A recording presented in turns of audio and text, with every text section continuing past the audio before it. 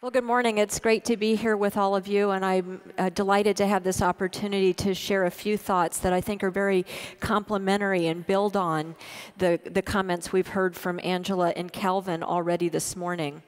But because I work for the National Trust for Historic Preservation, I want to take a step back and go back 50 years and start with the words of some words of wisdom of a great urban activist whom many of you in this room know, one of the founding thinkers of the modern preservation movement, Jane Jacobs. In 1961, she wrote, "Cities need old buildings so badly, it's probably impossible for vigorous streets and districts to grow without them." And by this, she meant that old buildings provide character, and they help ensure mixed use. They offer space for entrepreneurs and local businesses, artists and inventors. They help keep neighborhoods affordable for families from all walks of life, so that the streets buzzed with activity at all times of the day. Jane Jacobs called that energy of the city the sidewalk ballet, and she asserted that it was the key to thriving urban areas. She believed that cities were created by and for people. Now, that may seem very intuitive to us today, but when she wrote those words in 1961, she was out of step with and in many ways ahead of her time. She had a nemesis, a great nemesis, that's sort of the Goliath to her David. His name was Robert Moses, and he was the master builder of New York.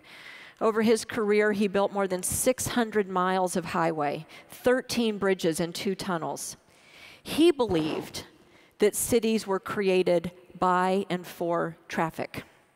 And he often ripped out entire neighborhoods to accomplish his vision, and many times neighborhoods of color, such as in the Bronx. For over a decade, these two titans clashed over the future of the American city, and it got heated and it got personal. Jane Jacobs didn't win every battle that she took on with Robert Moses, but she won more than she lost. And over the years, she helped articulate a theory about cities and to turn the tide on urban renewal projects that had devastated so many American neighborhoods. And her writings and her thinking really created the foundation of today's modern preservation movement. A half a century later today, we now know for a fact that older buildings are critical to the success of our cities, that they foster jobs and economic growth, that they can make our cities healthier, more sustainable, and more affordable. And they can bring us together and help make our cities and neighborhoods more equitable and inclusive. And I want to share with you today some research that we've been doing at the National Trust that brings Jane Jacobs' theories that were ideas and observations of hers 50 years ago and turns them into empirical data that we can really rely on. Because we have today available computers and data at our fingertips that, of course, Jane Jacobs couldn't even dream of at the time. So we've been putting her theories to the test. And in 2014, the National Trust released a report called Older, Smaller, Better.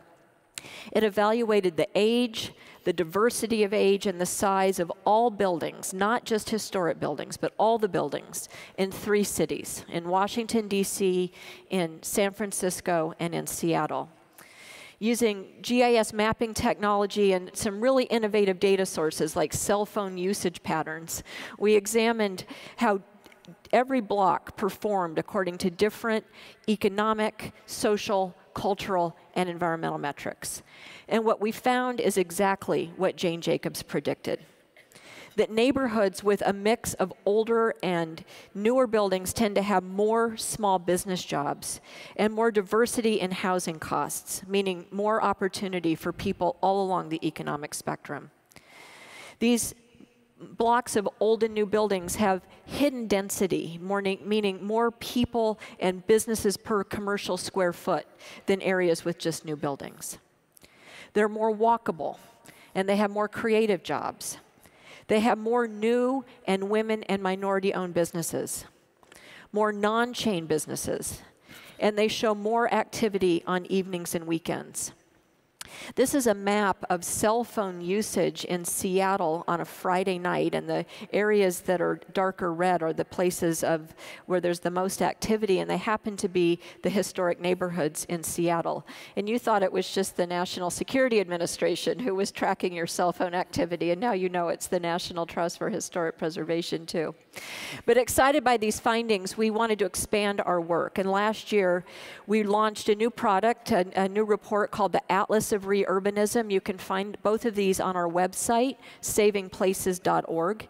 It takes the same approach that we used in Older, Smaller, Better and expands it to 50 cities across the country. And once again, what we found is really quite remarkable. Across all 50 cities in the Atlas, when compared to areas with just new buildings, we found that the areas with a mix of old and new buildings have more new business jobs, more small business jobs.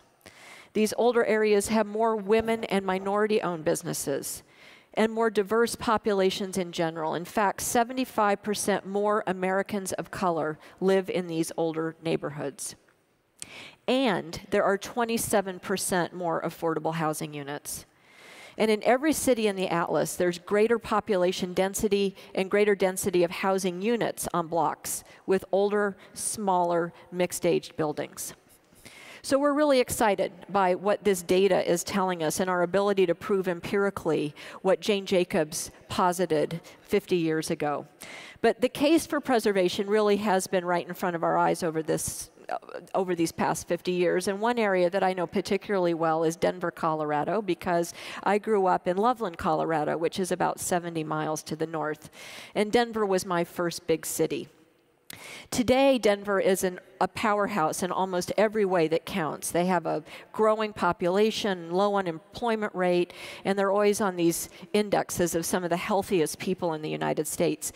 So how has Denver become such a thriving place? There were people like Jane Jacobs who early on were spurring the community there to think about preservation as a path to the future. And while Jane Jacobs was fighting Robert Moses in New York, there was a developer named Dana Crawford who was working to revitalize a neighborhood there called Larimer Square. Now, when I was growing up in Loveland, downtown Denver was a little bit of a scary place to be. It was pretty down at the heels, lacking investment. And as with so many other urban renewal plans in the 1960s, Denver planned to revitalize its downtown mostly by tearing it down. Already nearly 30 blocks of the downtown had been destroyed. And I want to ask you to keep your eyes on the bell tower behind me between the two arrows. So this is Denver, Colorado before urban renewal, so-called urban renewal. And here it is afterwards. It's better living through parking lots, I think. And I think Robert Moses would have been very proud of the city leaders of Denver at the time, creating a city by and for traffic, clearly. But Larimer Square was up in the upper right-hand corner of this picture, and it's one of the few places that survived the wrecking ball, and that's because Dana Crawford had a very different vision. She believed that people would rather live in a place that kept its historic character. It wasn't always an easy lift, and she'll tell you that, but by the 1980s, Larimer Square was a really powerful example of what could be accomplished. And inspired by this success, Denver really got on board at that point and created a lower downtown historic district. They put a moratorium on the demolition of historic buildings, and they helped pass the third historic state tax credit in the United States. And it's really paid off for them. LoDo, as it's now known, or Lower Downtown, is considered the most thriving part of the city. It has the lowest commercial vacancy rates around. Now, another example is right here in Los Angeles and the amazing transformation that's taken place in the downtown here. 17 years ago, a partnership between neighborhood groups, city leaders, and developers led to an adaptive reuse ordinance that made it easier to reuse the historic buildings in the downtown here. It removed regulatory barriers like burdensome parking requirements and helped make it possible to repurpose more than 60 historic buildings as apartments, lofts, and hotels. Many of them from the early 20th century that had sat vacant for decades. As a result, the population in these neighborhoods tripled, and downtown LA is now a thriving residential and commercial hub with an astonishing 14,000 new housing units in older buildings.